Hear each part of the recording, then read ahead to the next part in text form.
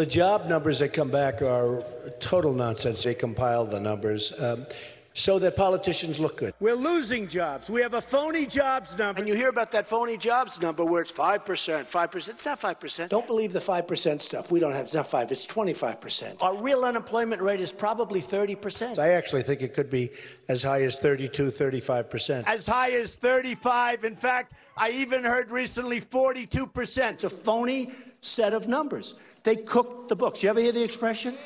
Right? They cooked the books.